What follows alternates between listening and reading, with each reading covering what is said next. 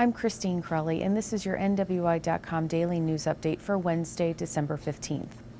Police on both sides of the state line continue their probe of a bi-state shooting suspect. Lake County investigators are expected to perform tests on a gun used in a botched robbery by a Rankin, Illinois man suspected of being the shooter. Police say 48-year-old Gary Amaya was shot to death with his own gun trying to rob an LA Tan in Orland Park this past weekend.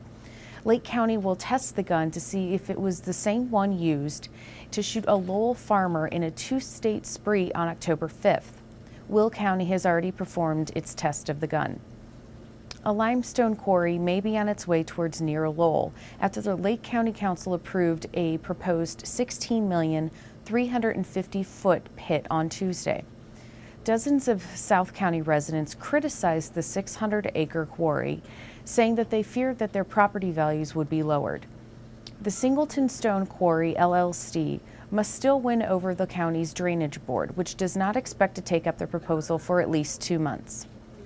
And the show will go on at the old 49er Drive-In in Valparaiso.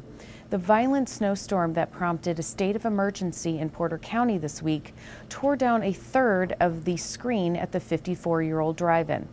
But owners of the community favorite say that the screen will be repaired in time for the spring opening.